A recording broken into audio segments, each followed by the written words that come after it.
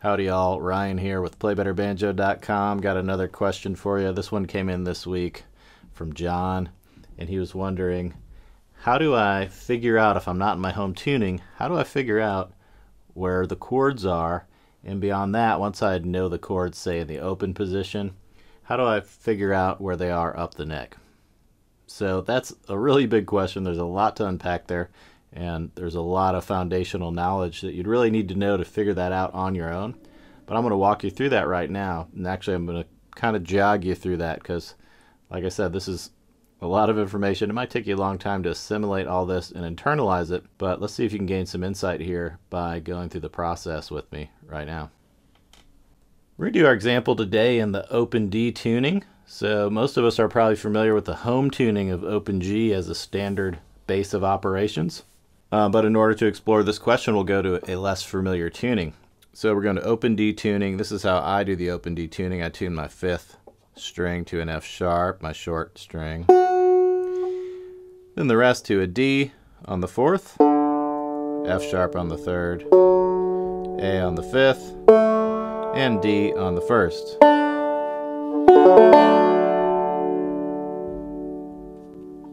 All right, so here we are in this new tuning. How do we figure out chords in this new tuning? Well, one kind of obvious way is you can get online and maybe search around and see if you can find some guidance there, some chord charts or whatnot, and that's all well and good.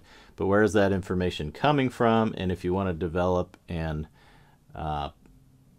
construct your own chords and you want to find them up and down the neck, how can you do that? It just takes some basic music theory, quite a bit of basic music theory, but let's get started. Of course, in all of your useful music theory, the way I've learned it and the way I teach it is to always go back to our kind of our Rosetta Stone of music theory information, and that's the major scale and how it's constructed in an abstract manner anyhow. So let's do that. I'll pull up this fretboard diagram, but for now, let's just kind of zoom in and use some of the blank space here. So the first thing you need to know are all the notes of your D major scale right now. And that's going to get us established. It's going to give us a little reference to the character and nature of an open D tuning. It's also going to give us all the notes that we need to know all the notes that go into a D chord. So let's assume we're looking for D, G, and A chords in the key of D, which would be your most common chords. We'll start with D. So you may or may not be familiar with this process. What I'm doing here, so I'm writing out the 8 degrees of a major scale, and in this case it's going to be a D major scale. So our first note is going to be a D. Likewise, our 8th note is where we come back home and complete the cycle to another D note. The intervals in between each degree of the scale will be, I'm writing them in half steps, 2, 2, 1, 2, 2, 2, 1. If I follow that pattern through the musical alphabet, for instance, I go from the 1st degree, which is a D, to the 2nd, and I go up 2 half steps up the musical alphabet, that's an E. If I go up 2 more half steps, that's an F sharp. 1 more between the 3rd and 4th degree of a scale gives us a G, and so on. This is not the intent of this lesson to show you how to do to teach you how to do a major scale on paper, but I am demonstrating it for you. Hopefully it's something you've already touched on. Otherwise, that's something you can go figure out. So once you have all the notes of a particular major scale, in this case a D major scale, you can then figure out the notes of your chords, because there's a formula for each chord. Major chords, what we're normally dealing with. In order to figure out the notes of a major chord, you find its parent scale. In this case, we're looking for the D major chord and the notes therein. So we find a D major scale. Then we just take a look at the 1, 3, and the 5 of that particular scale, and we see that we have a D, an F sharp, and an A. So now what we know is anytime we can sound in any manner a D, an F sharp, and an A note at the same time, we will be achieving the harmony that is known as a D major chord. That is why this tuning, the open D tuning, is called as much. It's because if you look at the strings the way I've tuned them, and you hopefully are tuned as well, you notice that the only notes we've tuned any of the open strings to are F sharps, Ds, and A's. Therefore, when we strum our open strings, we have a D chord. Alright, so knowing that D, F sharp, and A make a D chord, we know that we can strum openly, and that gives us a D chord. Where else can we find combinations of D's, F sharps, and A's up and down the neck? Well, the first thing you got to do now that you're in a new tuning that might not be as familiar to you is you got to map out the fretboard and figure out where your notes are. What I do if I'm actually writing this down, like I'm doing for you right now, is I usually just stick to the natural notes. So I'm not writing in any of the sharps and flats. Those are understood to exist between the natural notes. This is a little cleaner way to visualize the notes of a fretboard, but if it suits you, depending on where you are with all this, you may want to actually write these out and include the sharps and flats when you write it out this way. This is a great exercise to do over and over. You just get better and better at doing this, and then you can start visualizing this stuff internally, mentally, and a lot of times you won't even have to write this down after enough practice. But for now, I'm just doing a little detective work, and now I can start looking around and seeing, let's see, let's get a little different color going here. Now, let me see if I can find some D's, some A's, some F sharps. Those will be above our F, right? Below our G. Let's see, we got some there, there. If you want, you can just do something like this and just go up and down your fretboard and just find D's, F sharps, A's, and that's going to show you where your various notes are that can make up D major chords. You know, now all I have to do is combine those three notes at once in any fashion, and I have a D major chord. So we know the open, if we strum the open, we know that would be a D major chord, but what about, let's find some other spots. It looks like here, this looks like a nice doable chord shape here. So, you know, if I translate that more cleanly down here without all the excess information, we get that. So 7th fret. As you can see right there, I can play that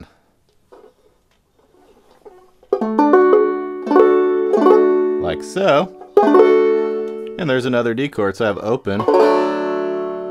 Or now I just learned through that process, I could do something like that. Another thing to consider here is we're looking down at the lower fretboard here. Well, actually, we're looking at both. That's a little bit difficult to fret, what I was just doing. There's quite a bit of left-hand effort involved, so at times you might not want to do as much.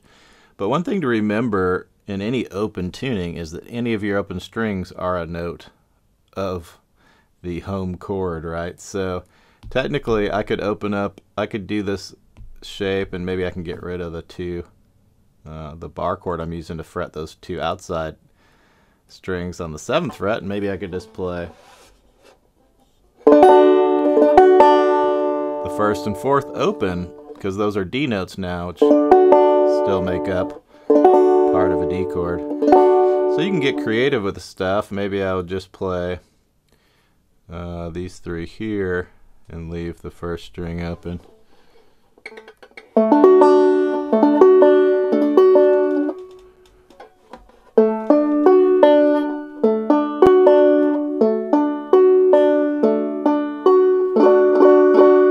So you see, at first I had this bar chord.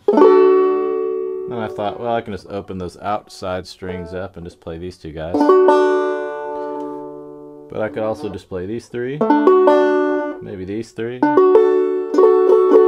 a lot of options there.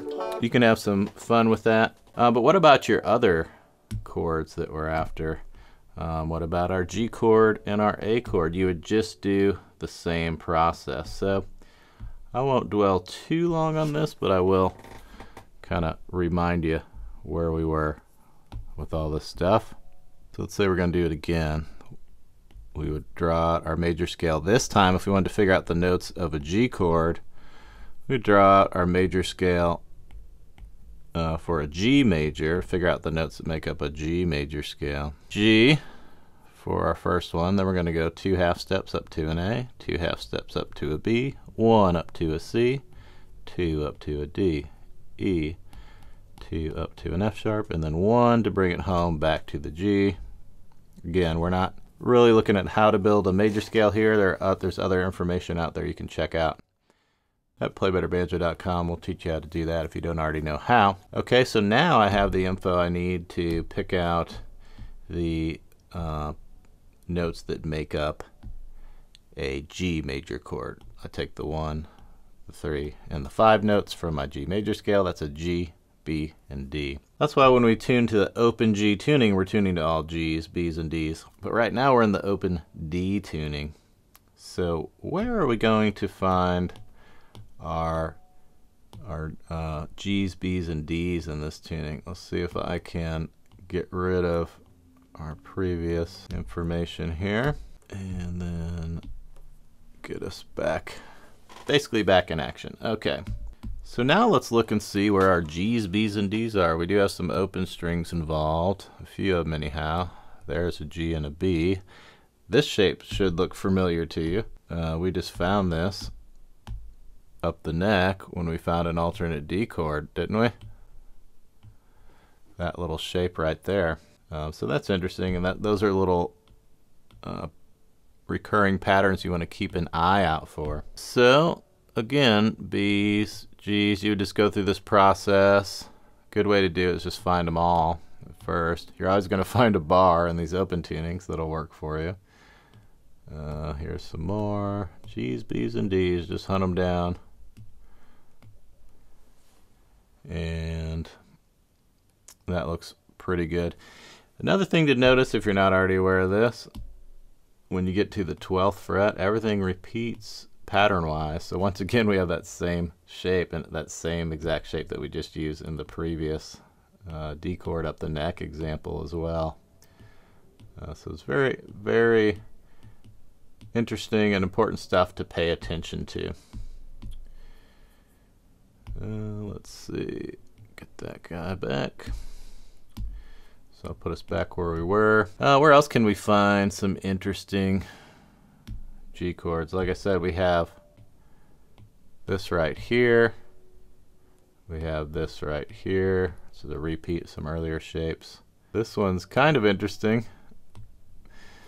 It's a little parallelogram shape. So we could translate that to our blank fretboard down here, and that'll get us a little reoriented as to what we can do with some of this information. So that's really it. That's the process. You would do the same if you wanted to know your A chord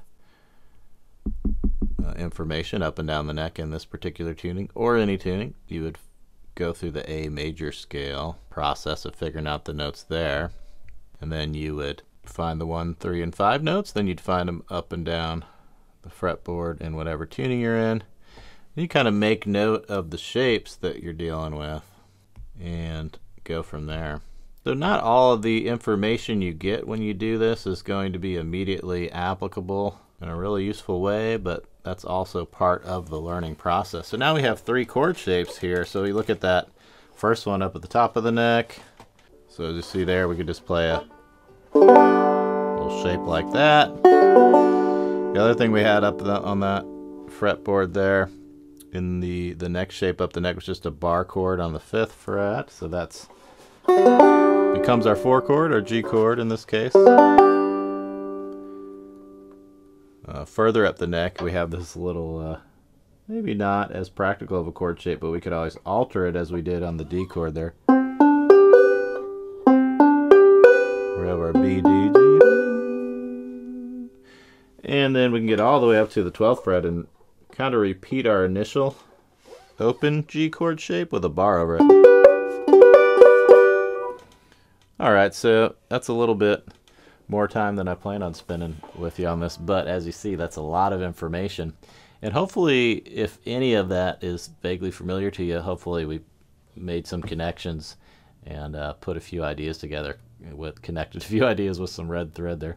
Go through this process on your own, and pretty soon you'll get more and more adept at being able to navigate your way through various tunings, find the information you need, find the chords, scales, all that stuff, and it'll really open up your playing, both in just your understanding and in your ability to execute and express yourself more freely. We explore all this stuff in much more detail at playbetterbanjo.com in our lessons and courses and our weekly live sessions, so come visit us there if you haven't already. We'll see you in the next vid.